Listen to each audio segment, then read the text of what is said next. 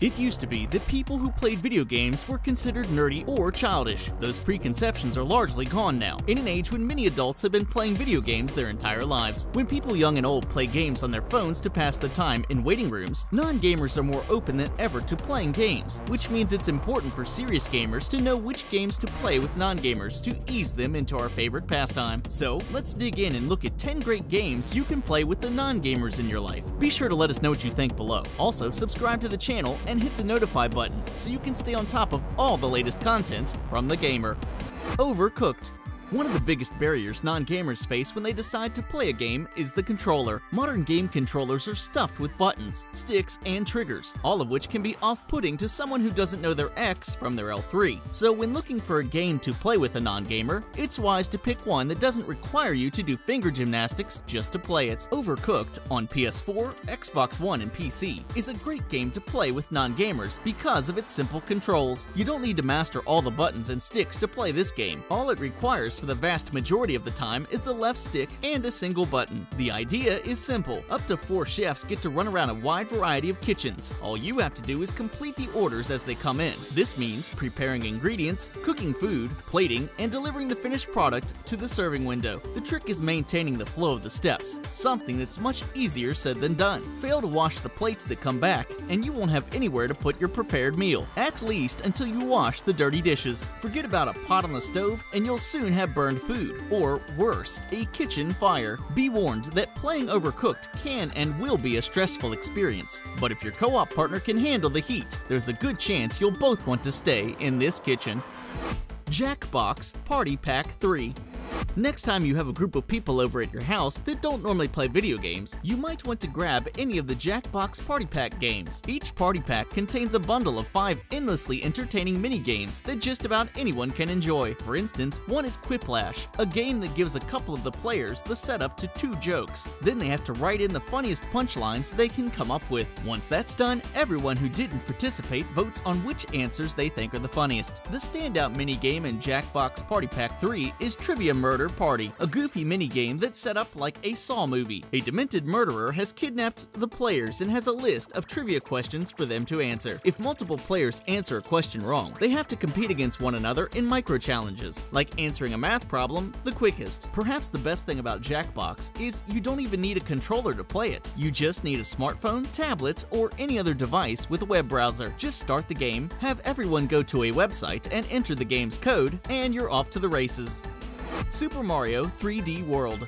Let's be honest, most people have played at least one Mario game in their life, whether they're a gamer or not, which makes Mario a perfect choice to play with people who don't normally play video games. The great thing about Mario games is that they're mostly about running around and jumping. Sure, Nintendo packs all kinds of color and creativity into each level, but the basics are easy for non-gamers to pick up. Super Mario 3D World is one of the best installments in recent years. It allows up to 4 players to work together to complete a variety of platforming levels. There's tons to do and lots of secrets hidden in every level, making it a blast just to run around and explore. The unique cat power-up even lets you run up walls. And while previous installments like Super Mario Galaxy offered wide-open expansive worlds for Mario to explore, the levels in Super Mario 3D Land are much more compact, making them more inviting to gaming newbies. It's also helpful that the Wii U is compatible with standard Wii controllers, because you probably have a few of these in a closet somewhere. Snipperclips. If you have a Nintendo Switch and the downloadable game Snipperclips, you have everything you need for a brilliant co-op gaming experience, regardless of whether or not trusty player 2 plays video games. Snipperclips is a 2-player puzzle game that wrings a lot of variety out of a simple set of controls. Each player controls a tab of paper that's squared off at one end and rounded on the other. The goal changes depending on what level you're playing, but you usually have to work together to solve a physics puzzle, like moving the tip of a pencil into a pencil sharpener.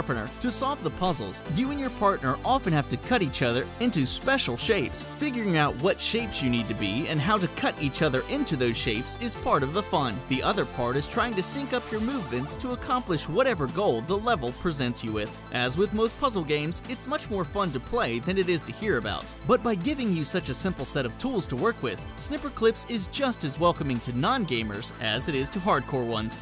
Boggle with friends.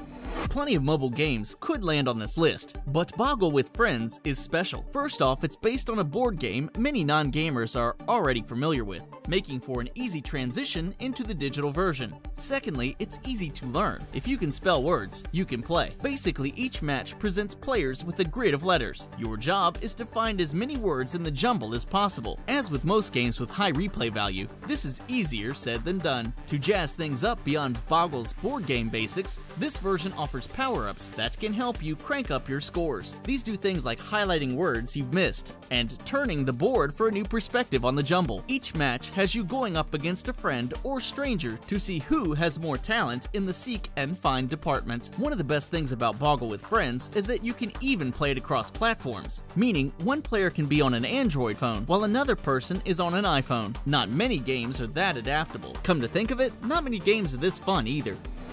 Diablo 3.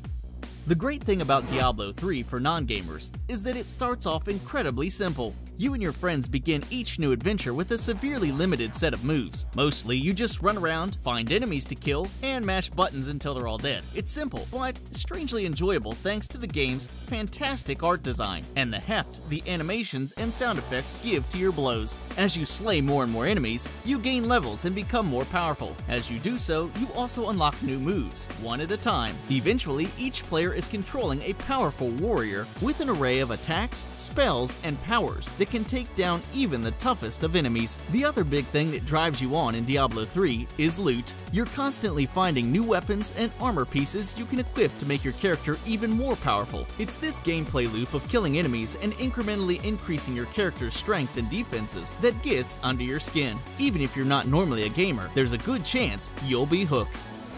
Until Dawn. If your non-gamer friend is a fan of horror movies, look no further than Until Dawn, a game that's essentially an interactive horror film. But it's not a traditional horror game like Resident Evil or Dead Space. It's more like an adventure game that prizes your ability to make choices over your skills with a weapon. The game centers on a group of teens who make an ill-fated decision to spend a night in the woods. While that premise won't win any awards for originality, Until Dawn makes good use of it by introducing a killer into the mix and having the teens split up in all kinds of unfortunate ways. Though, depending on what choices you make and how well you ace the game's quick-time events, you can finish the game with everyone alive or no one alive. Their fate is in your hands. So here's hoping you and your non-gamer friends can keep an even keel while being attacked by a murderer. Lara Croft and the Temple of Osiris. Lara Croft and the Temple of Osiris may look similar to Diablo 3, but it plays very differently. The gameplay here is based more on solving puzzles to get from room to room than on combat or loot. But it's another game that's perfect for gamers to play alongside their less experienced friends. For one thing, non-gamers are probably familiar with the source material for this one, because it stars Lara Croft, the heroine of the Tomb Raider series. Thanks to the success of these games, along with a pair of films with Angelina Jolie in the title role, Lara Croft is one of the few video game characters that has become a household name over the past couple decades. What makes this a great co-op game to play with non-gamers is that you and your partner have to work together to solve puzzles to progress through the game. Sure, you'll still have to deal with enemies, but you'll spend a whole lot more time trying to figure out things like how to reach a high ledge or turn a crank that's across a pit. The controls are easy to learn, and everything you need to solve the puzzles is on screen in front of you. All it takes is some clever thinking and a little teamwork. Gone Home.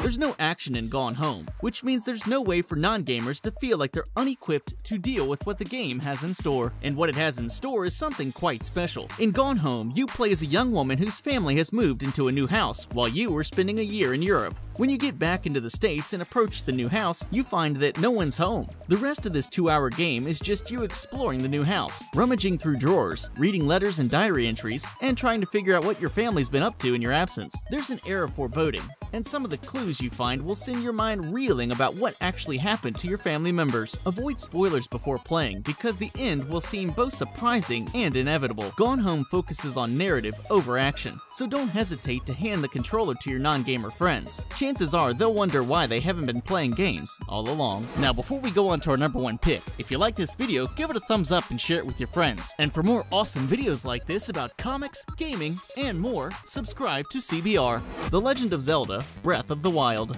The Legend of Zelda: Breath of the Wild may seem an unlikely candidate as far as games for non-gamers go. After all, it's an enormous open-world game that doesn't exactly hold your hand as you play. Early on, when you have little health and stamina, you can expect to die, sometimes even after a single hit. This game fully embraces the idea of teaching through trial and error, but with a little help equipping items and getting used to the dual-stick controls, non-gamers can find the exact same rewards that gamers have found in this modern masterpiece. With little built into the game to guide you, non-gamers and gamers find themselves on similar ground when they enter the world of Hyrule for the first time. Exploration is the name of the game, so Nintendo has planted fun things to find and do everywhere on the map. Throw in Link's ability to climb every wall and leap off every cliff thanks to his paraglider, and you've got a recipe for adventure, whether you've been playing games for decades or just a few minutes.